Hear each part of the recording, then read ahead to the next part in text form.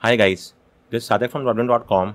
In this video, we'll show you how to pass a strong test using a revoke or ban keybox file, but not using the spoofing trick.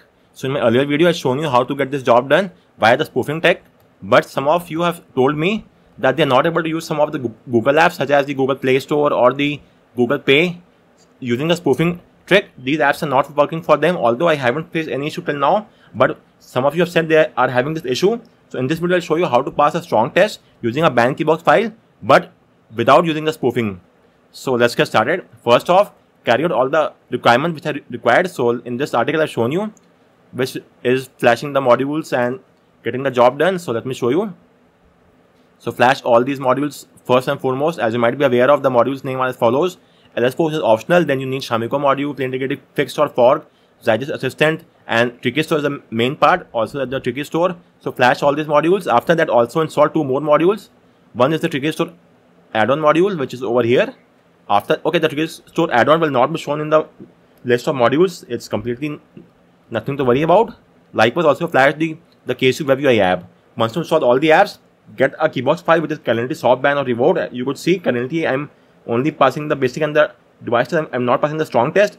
So I'll show you how to pass the strong test using this trick. So once you flash all these modules and install the KSU Web UI app, let's get started. So first off, get the keybox file.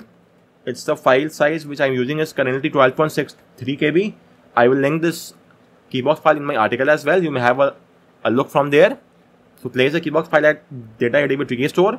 Once you have carried out all the other tasks as shown in this article, let's now get started. So first off, launch the KSU Web UI app. From there, open Tricky Store.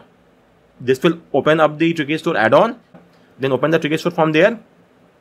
Now tap on the hamburger menu. Choose Add System App.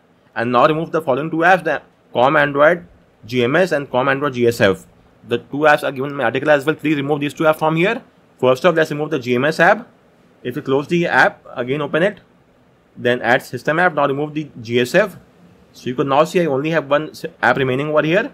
If that's all well and good, then that is it. Just hit the save button. Your task is complete. You will now pass the strong test with ease. Let me show you now. This trick is quite simple. You would see we are now passing all the three tests. So you only have to remove the COM Google Android GMS and COM Google Android GSF from the Tricky Store Web UI add-on module.